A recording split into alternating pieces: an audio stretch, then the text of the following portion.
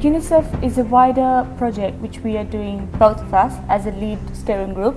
It makes sure that human rights are met through the college and the wider community. We all do it. It's a group of students within the college, and we all do it.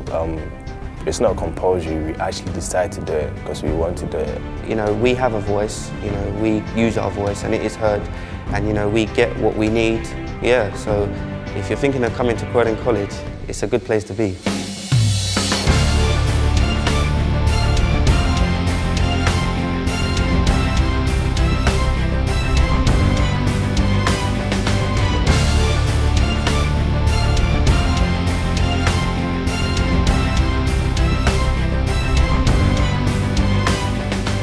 In the Unicef pledge, basically what we're doing is we're trying to help the community, help within college life and help our own health.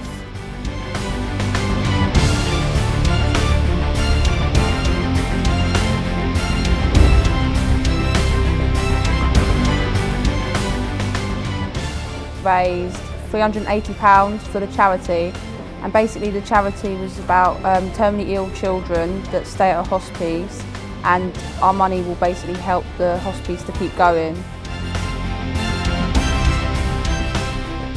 And in February, I went on a trip with 50 other delegates from other countries and being the group leader for England and Luxembourg for a health function regarding student health. We did a free continent project with America, Africa and Guyana, that's in South America, including ourselves actually. And we're doing a project based about modern-day slavery. I've realized that there are a lot of potentials in me, and I could do things that I never thought I could do. In our college we do so many activities to promote equality and diversity. Croydon College is a good place to be, and I would recommend it. We're also the only rights-respecting college.